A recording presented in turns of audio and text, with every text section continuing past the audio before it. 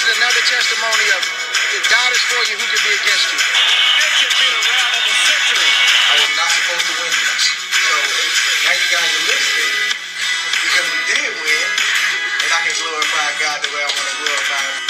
God bless Chelsea. I can't believe what I'm seeing. It's the most unbelievable thing I've ever been privileged to witness.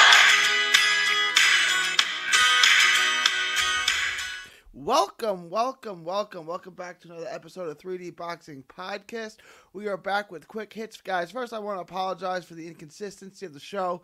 Two announcements. One, I've been super sick the last few days, which is why you haven't been getting 2 shows a day. I'm trying to get over this, trying to get through this. And then next week, I'm going to be out of town. Assuming I'm feeling better, I'm going to be out of town.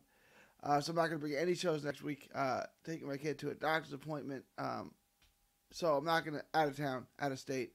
So I'm not going to be around to do any shows next week. So Saturday, Sunday, I'll try to do one Monday, and then that's going to be it. I'll be back the following week. But a lot to get into today. Again, I'm going to try to come back 2 shows a day once I'm feeling 100%. But let's get started on today's show. But first, like and subscribe, share on all forms of social media, 3D Boxing, 3D Boxing Blog. Quick hits, when I'm healthy, comes at you twice a day. It's 8 to 10 minutes, keeps you up to date on the latest boxing news and rumors, keeps you totally up to date and afloat on the world of boxing. Please like and subscribe, share on all forms of social media, hit the bell icon, thumbs up, all that good stuff they tell you to do. Let's get right into it. Srisaket Sor Rungvisai scores a dominant third round stoppage victory. They stopped the fight at the third round. Rungvisai looked really, really good. Now, the opponent was 38. He is a former world title challenger. A veteran who's been in there. He was 38, and he looked very slow. But Rungvisai looked sharp, man. He looked good. The punches were compact, powerful, accurate. Everything was landing on the button. There were angles again. And look, no performance is perfect. So I'm always going to find something to criticize in every performance. There's always something you can do better. He is stationary. He doesn't move his head much. He was getting hit more than you like, right? Like, he still just picks off shots and then waits for you to be finished throwing, and then he throws. It's worked. It's worked against everyone recently except for Estrada. It's worked against Chocolatito twice. So I'm not knocking it. I'm just saying that's something he can improve on. And it was noticeable today. He was getting hit, although he did dominate the entire fight.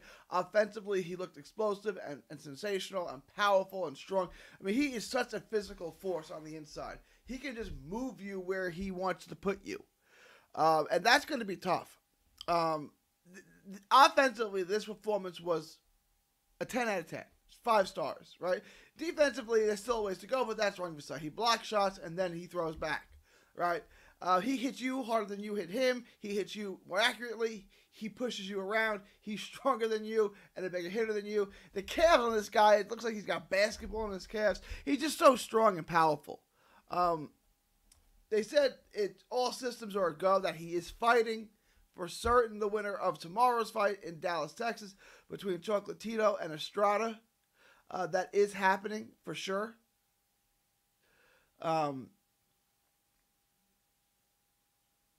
That's absolutely, they said that's a go. So they said this was basically a stay busy fight, a tune-up fight, one fight, and it looked good. He is 3-1 against Estrada and Chocolatito, right? He's 2-0 against Chocolatito, 1-1 against Estrada. If he wins that fight, he has a claim to be the best little man of this era. If he wins, he'll be 4-1 against those 2 guys, right? Whoever wins. If Chocolatito wins, he's 1-1 against Estrada and 3-0 against Chocolatito. If Estrada wins, he's 2-1, wins the series with Estrada, and he's 2-0 against Chocolatito, won the series against Chocolatito. So he's kind of the sleeper. He's kind of the darling. When we look back at this, when we look back at Legacy, and we say, who's the best little man of this era? Rungvisai, should he win, and he has to win. If he loses, it goes out the window. If he loses, if he wins, he's got to claim as the best little man of the era. And that goes, he's a Hall of Famer. Rungvisai is a Hall of Famer. He's got a Hall of Fame resume at this point, and I stand by that. I think all three of them get in the Hall of Fame, right? But it's like LeBron James got into the Hall of Fame. Chris Mullin, will get into the Hall of Fame. Chris Mullin's in the Hall of Fame. Who's got a better legacy, right? Obviously, LeBron James does, although Chris Mullin's a great player, right? So who's going to be the LeBron James of the little men of this era, right? Like, who's the best little man? Rungvisai, I believe, is one win away from claiming that, right? Like, the leader in the clubhouse is going to be whoever wins between Chocolatito and Estrada. That guy becomes the leader in the clubhouse. Let's say it's Chocolatito. If Estrada beats him, if Rungvisai beats him in the trilogy match, he's up 3-0. And he's split with Estrada when Chocolatito's beat Estrada twice, right? So, he's got the legacy. So Rungvisai looks back. He did not look good against his last fight. He didn't look good against Estrada, really, in the first half. He kind of came on in the second half of the fight, but it was too little, too late kind of thing. But he's in this fight. Like, he's back. He looked good. He's going to be a force again. He looked good at 115. He didn't look weight drained. He looked strong. He looked powerful. He looked accurate. He looked really, really good. He looked like the Sor Rungvisai of old. He looked like the one that beat Estrada and beat Chocolatito twice. So I think all systems are a go. And after the Chocolatito and Estrada fight, we're going to get, which is going to be an epic fight, we're going to get another epic fight in the near future in 2021 between Sor Rungvisai and the winner, whoever that may be. And that really is a 50-50 fight. I am picking Chocolatito, but that's a 50-50 fight.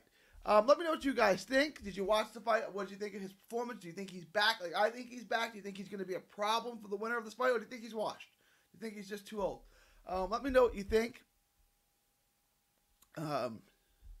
Follow me on all forms of social media, 3D Boxing, 3D Boxing blog.